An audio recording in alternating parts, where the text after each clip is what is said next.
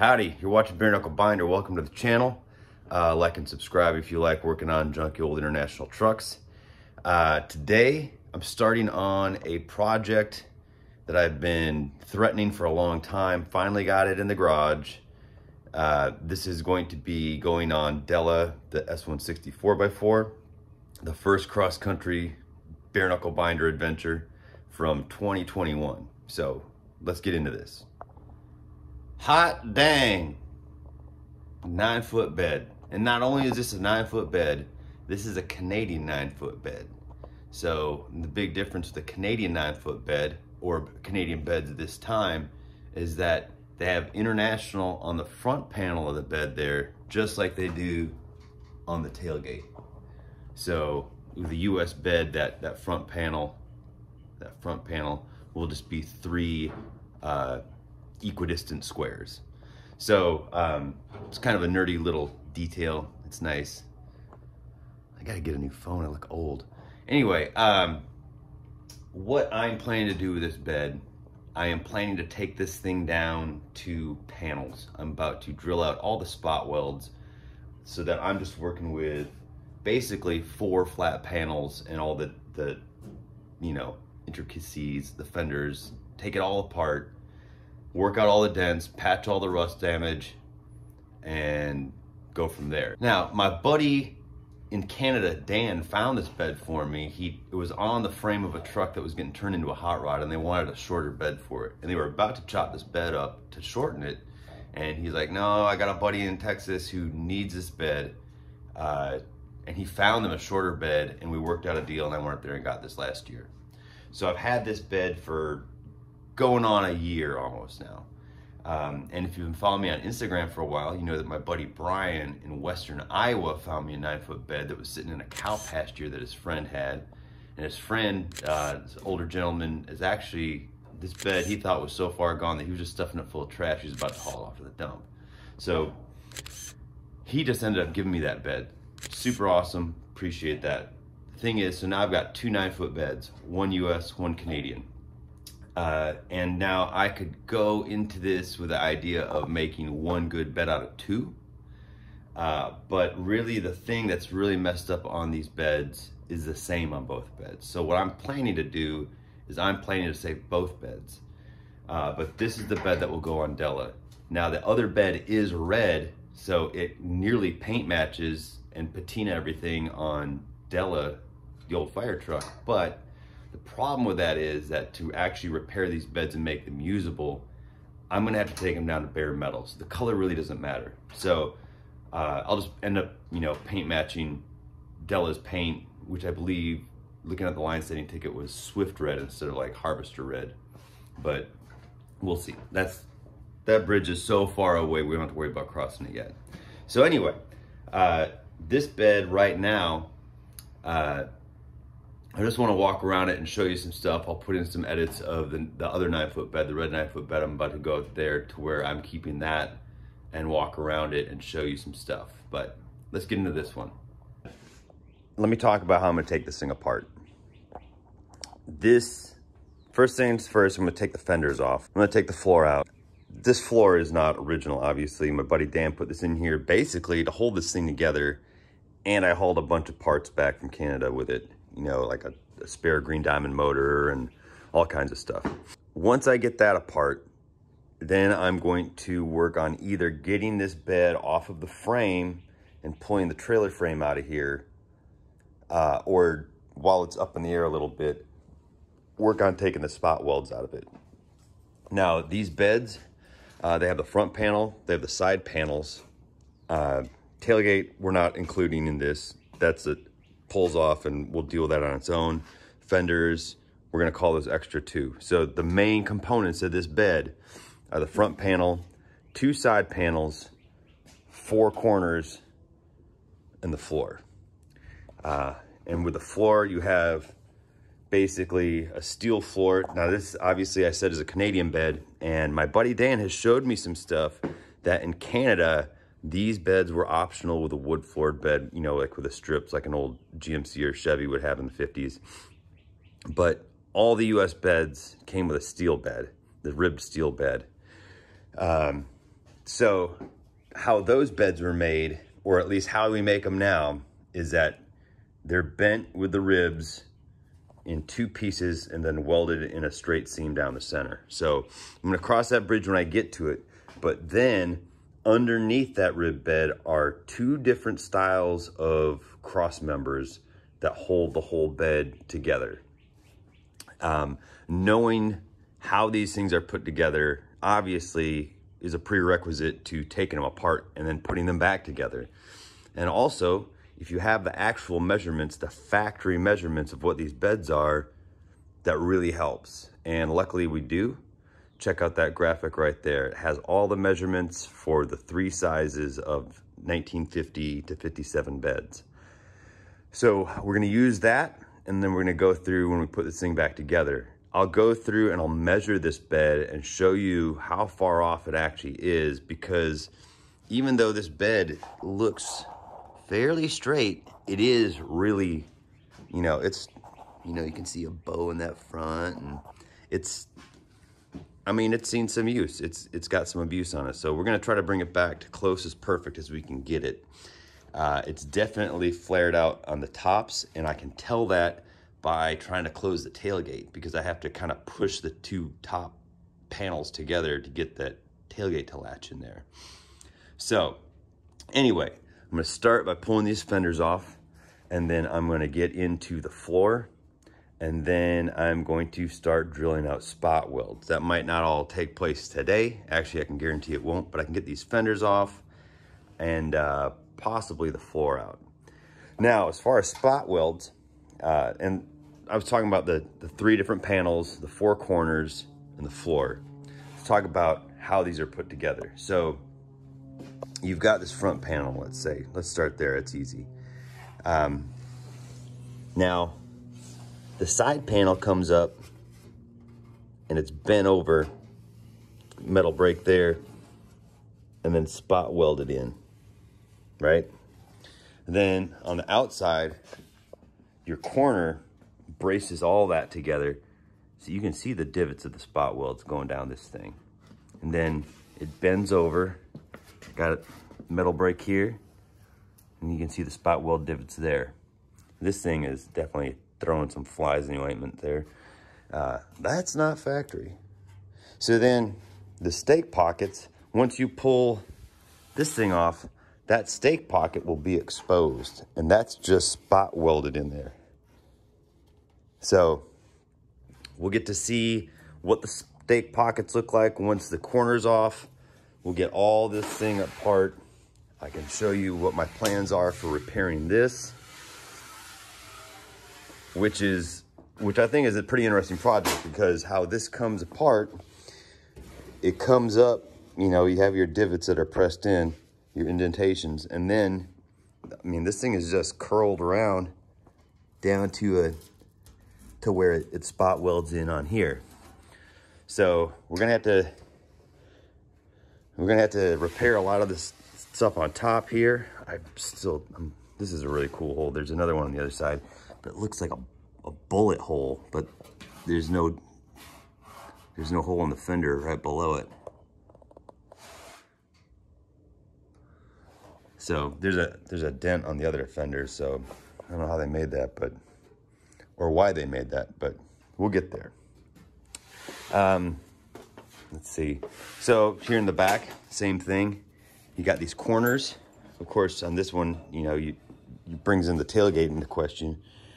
But the rear corners, actually, it's kind of the same as the front here, but then it's spot welds up to the rear panel right here.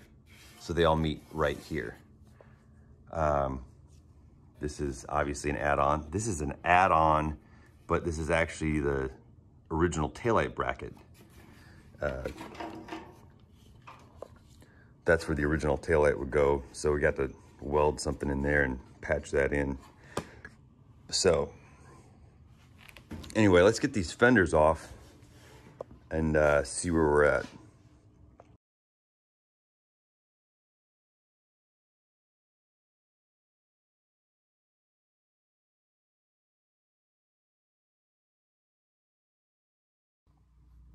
All right, so I've got the light on this thing so we can see it better now that we got the fender off.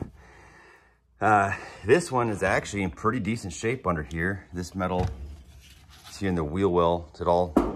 It's pretty solid down to this point. Now down to this point, it comes down, and it's got a, let's see if you can get the light in there to see. It's got a lip. It's bent in on the bottom. Goes around that contour, but on the inside it's got a lip. Now, what's interesting about how this is rotted out here is that it shows you the end of one of the two types of cross members. Now it just rusted right off of here, and so this cross member seems to be in actually pretty great shape. We'll see what it looks like on the other side, but once we get the other fender off and the floor out, we'll know more.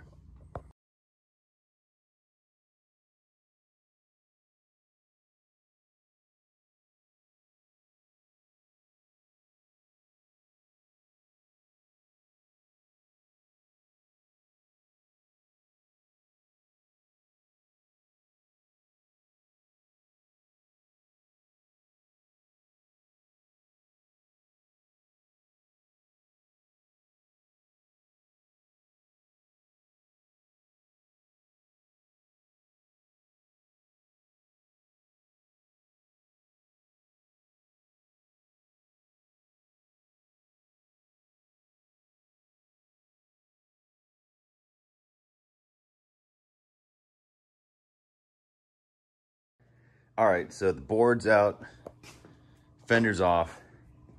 These boards I'm gonna actually use to make decking for my rafters up there because I store a ton of parts up there, and it's just gonna make it all easier. And I don't have to throw them away. They're really not too much good for anything else at this point. Back to the actual bed itself. Pulling this thing apart, now you can see the cross members. And the thing about these cross members is that there's two kinds. There's hat channel right here, hat channel, and there's Z channel.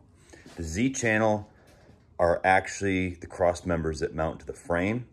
Hat channel only mounts to the bed floor. I've found a place here in Austin that can bend these up for me. I've considered making some type of a metal brake that will make these just so I don't have to, you know, outsource it.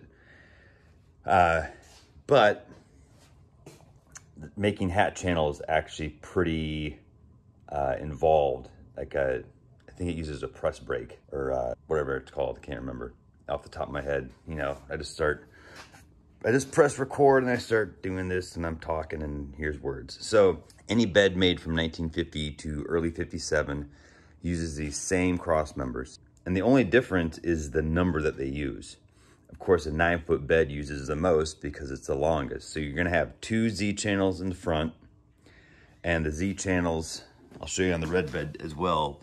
This one, Dan had to add some angle iron, so it's a little obscured, but there's a bolt right here and a bolt on the other side. That's what it bolts the frame. This here is the original frame of the truck. So bolt, Z channel, Z channel, hat channel, Z channel, hat channel, hat channel. And then there should be two Z channels in the back that are actually, they look like they're missing on this one. It was pretty rotted out in the back. And then there's going to be a C channel that caps the end of the bed. So the Z channel and the hat channel, you know, Z channel is kind of shaped like a Z. Hat channel, the cross section, it looks like a hat. The way that they're connected at the end is that they cut them and they flange them out, and then they spot weld the flanges. Let me show you how that works. Right here you can see how coming up here they flange that out, they spot weld it in, flange that out, spot welded it in. They didn't do anything on the end here. It's just those two flaps. And then on the Z channel here, they flap this one out and flap that one down. So these are, what is it, 54 and a half? across, and these ones in between here are 48.5 in between the wheel wells there. So those are the measurements. I mean, what is it like? That looks like about a 1/2 to 3/4 of an inch, maybe, flat. And so, I mean, you just have to cut them a little long once you get that channel made, and then just, you know, notch them and bend them back and weld them in. So I guess point out real quick right here what this is. This is the steel bed, and that's why all this stuff rots out right here, because dirt and moisture and everything gets, you know, piled up. You can see it was piled up to here. It rusts out right there. There's a moisture line. But this is the top of the bed, and what it is, it's like this is the top of the rib. So it comes over here and then ribs down, and it would be spot welded here, ribs up, ribs down. So this actually gives us the measurement to here for the depth of the floor. But of course that is provided in our beautiful graphic that tells you what it is. So right now, I really just have to get after it with the spot weld, start taking this thing apart. My goal is to do here is to pull this apart so I at least have 1 or 2 good cross members of each kind, like a good Z channel and a nice good hat channel, so that I can do my best to duplicate them exactly. There might be 1 or 2 good ones on the red bed. I'll look at that just here in a minute. We'll go out there and look at that. But let's get the measurements on this bed first. All right, so I got the boards out. We can start measuring this thing, and check that out. Hat channel came out complete. So that's one. It's pretty cool. So now we know the measurement because of our handy little graphic. Ta-da! So this should be 48.5 inches from flange to flange. Boom, 48.5 inches. So we know that this thing is dead on in size. So let's take a look at the rest of the bed. It's 48.5 inches at the bottom, because the other hat channel just came right out of there. At the top though, this thing should be 54.5 inches across. So let's measure that and see what we're at. 55.5, so she's an inch out on top. Like we've got an inch extra. So, let's see back here. Let's see at the back of the bed. 55 with a flare out of those stake pockets. Almost 56. So we'll say 55 3/4 towards the back. So that's out. I mean, that's why I'm having a hard time closing the tailgate. What do we got up here? It's hard to measure it on the stake pockets because they typically flare out right there, but let's see right above here. See towards the front, it's just under 55. There's definitely gonna have to be some correction putting this thing back together so you can see that it's out. A lot of it's denting, some of it's warping, you know, it's just this bed was used. So, but we'll get her back into spec. The thing is that the way you want it to be back into spec is like, let's say you wanted to do this fast and loose and just get it done, and it was not really dead on. First off, that's not how we do things around here. And second, let's say down the road I find a set of 9-foot bed Adiracks, the factory stake pocket bed extensions. Unless this thing is dead on to factory sizing, those aren't gonna fit. And that would just be terrible. So, gonna do it right, gonna do it once, gonna take the extra time. I'll show you one thing this bed appears to be missing in comparison to a US bed, which I'll show you on the red bed as soon as we get out there. But there's usually what I call skid plates that go, there's 2 of them in the back, and the back 2 Z channels. And then there should be some up front. Now, up here, those look like the skid plates, but they're longer than what I'm used to seeing. And I don't know if that's a discrepancy between US and Canadian beds, but what those skid plates do is that they reinforce the bed where it mounts to the frame. And I'll show you those on the red bed. But that's one thing that I'm noticing about this bed that's different. Most of it appears to be pretty much exactly the same. One thing I'll mention real quick is that you see this steel bed floor that's cut straight down the side there. When Dan found this bed in Canada, it had, it looked like it had a wood floor that had been rotted out, and it had the strips that go down like in a 50s Chevy or GMC. And I was like, man, there's no way that that thing was originally a wood floored bed. And he found, like I said earlier, he found that wood floored beds were an option in Canada. Now, I don't know that a wood floored bed would have steel sides. It seems like, I don't know. I mean, it's just, maybe I'm wrong. If anybody here is a Canadian viewer and they have a wood floored bed, like a factory wood floored bed in a 50 to 57 to early 57, like an LRS series truck that has a wood floored bed, I'd love to see it. I'm assuming that this bed started out life as a steel floor. It rotted out, got damaged, whatever, and then they replaced the floor with wood and put the strips in. All right, so one important thing to note about the 9-foot beds.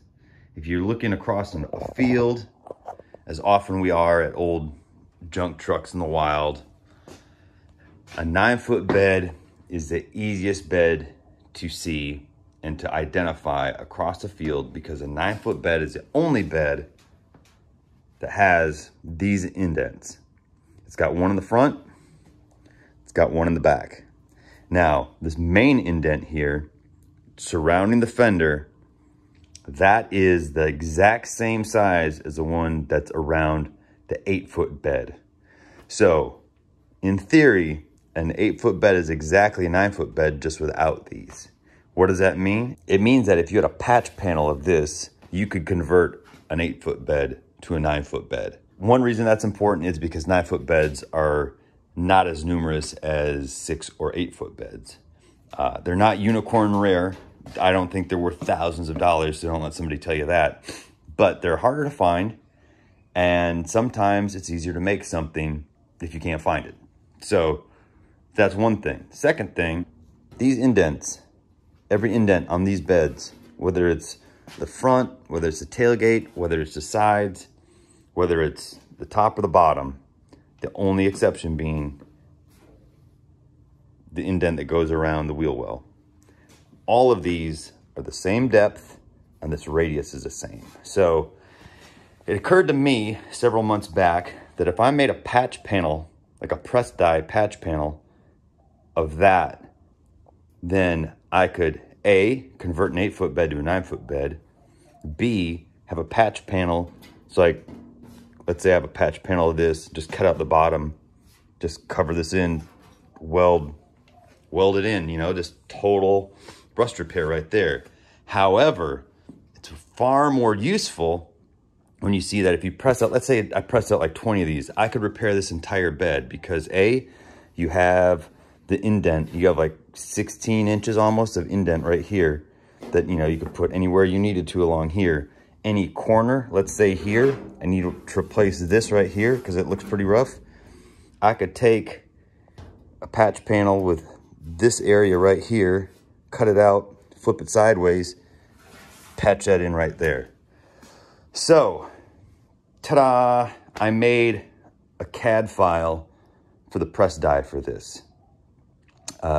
What I did is I got up to the edge of the indent, and how I did that on the red bed that I'm about to go show you is that I took magnets with right angles and just pushed them up to the point, the edge, and then I measured across that, and I did the same thing on the inside and measured on the outside of the magnets. So I got the exact measurements, the exact depth, I've got a buddy who said he would get those cut out for me. Isaac, IC Weld, was over here hanging out with me the other day, and we talked about how to do it. And I think for this amount of steel, and this grade of steel, you need about 55 tons of press to get it to behave. And Isaac said he's got a 65-ton press, so if I can get the dies made, we'll go over there one day and just press out a bunch of them, and then that'll really put this project ahead. The other thing about that, just like the channels, it seems like if I can make something like that, that would definitely be of use to everyone in the International Harvester community. But let's get it done first, and then we'll talk about availability of these parts. And yeah, so let's go look at this red bed. All right, 9-foot bed number 2. Oh, got some help. This is Evie. Evie is 8 months old. Anyway, so got a 9-foot bed here. You can see this one. All right, hold on. This one is pretty rusted out there. The bed floor is unusable, obviously toasted the front. There's your 3 equidistant US squares. See, I've cut cross sections out of these cross members here, so that I can get them duplicated. Yeah, so this is gonna present a challenge. It's all dented. What are you doing? Crazy. There's an 8-foot bed. That's actually what those fenders are off of. And this one, you can see the indents here. I'm talking about that one and that one. Crazy dog. They're the same. So that if you were to add that end cap piece, these little indents here, the 9-foot indents at the front and back, you can convert an 8-foot to a 9-foot. So, fun stuff. But yeah, so this is the US 9-foot that I'm working with. So once I get the Canadian one, the yellow one, spot welds cut out and all the panels separated, then I will come back and I'll probably put this right on the trailer and haul this one into the garage the same way. Actually, right now, it's pretty easy to see here how the front, this is how the front Z-channel has a hole drilled in it, one drilled over there, and that's what mounts the frame. Let me see if I can get these skid plates. So these are the skid plates I'm talking about. There's 2 there in the back, and on the inside one you can see where the mounting holes are. This one is missing the end cap like the yellow one is, but I actually have the end cap for this one because when I was in Iowa picking this one up, I found it sitting in the bed and it kind of looked like something that might go with it, so I grabbed it. And it just so happened that that was part of this bed. So this bed, I mean, it's got some really good parts of it. Also the original taillight bracket that they moved from down there up to here. But it's cool here because this is all cut out of the Canadian bed, but this gives me the pattern of what I need to replace it with. So yeah, that's no good, but definitely not the end of the world. Lots of sheet metal repair to do on this one, on both of them, but yeah, shouldn't be that too bad.